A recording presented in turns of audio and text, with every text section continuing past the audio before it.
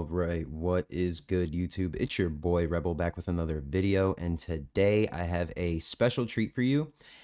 Have you ever wanted to generate images on autopilot so you can leave your PC alone and you don't want to just keep throwing prompts into the prompt box and hitting run, throwing prompts in the prompt box, hitting run?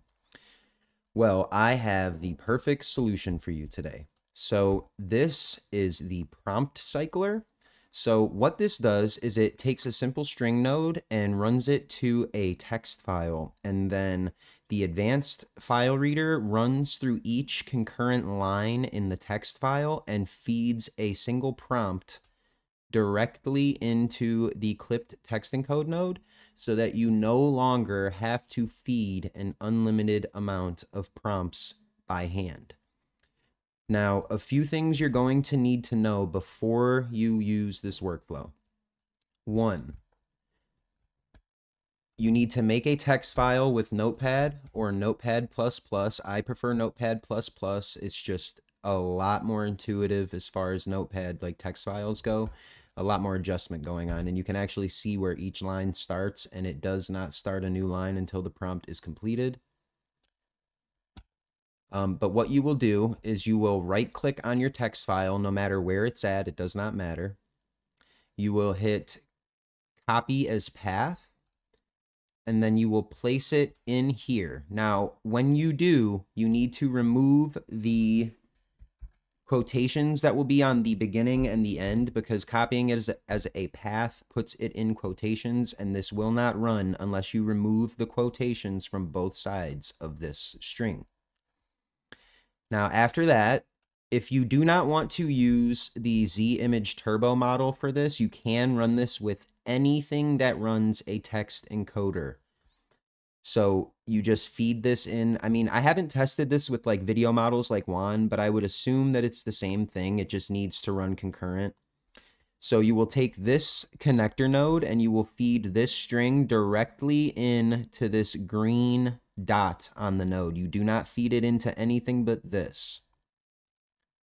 And then to run the workflow, you're going to click this drop down and you're going to see run on change. Now, when you hit run on change, nothing will happen. You have to change the seed to activate what you want the change to be.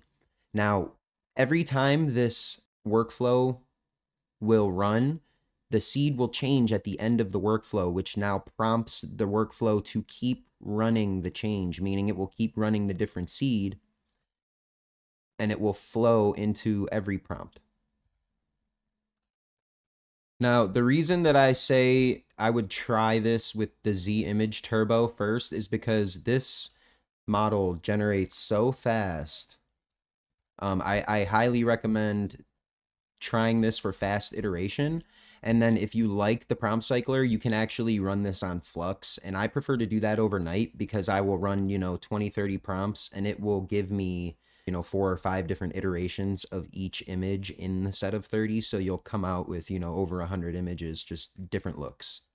So the first thing you're going to need to do is head over to my Civet AI page, and you can choose from either the Z-Image plus the prompt cycler, or if you don't feel like trying the Z-Image, you can use it with Flux. I have a separate workflow already incorporating the dev model. After you download the workflow of your choice, you can drag and drop it into COMFYUI.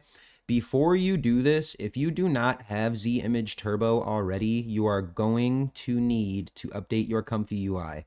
I posted a video yesterday and I had probably 20 to 30 comments literally saying that the workflow was broken when they didn't update their COMFYUI to get the clip loader node to recognize the Quen text encoder file.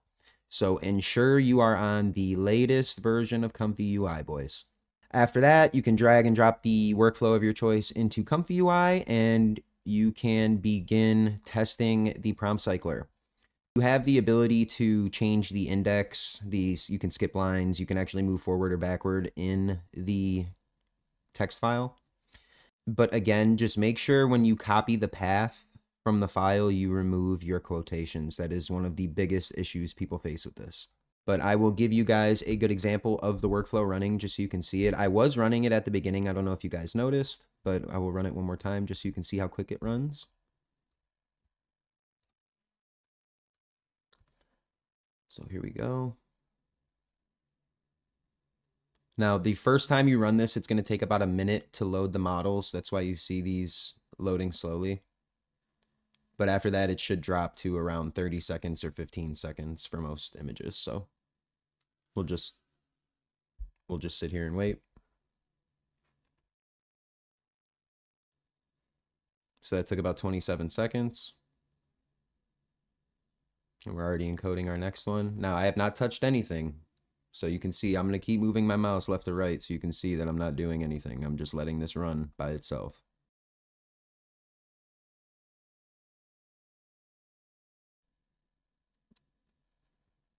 Here we go.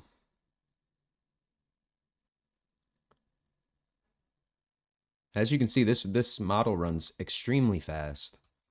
Flux will be, however long it takes for your Flux images to generate, that's how long it's going to continue to generate, but it will generate on autopilot.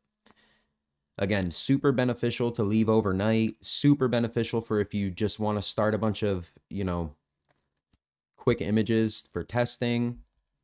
Also, one thing that people do not discuss is this prompt cycler can be used with Qwen image edit. So what you can end up doing is you can, put a bunch of different multi-angle shots in your text prompt as opposed to running just regular prompts. You can use, Qwen image edit keywording to get a bunch of different multiple angles on autopilot. I won't be showing you that today because my Qwen image runs really slow, so it's just not worth it to sit here and test that, but it does work.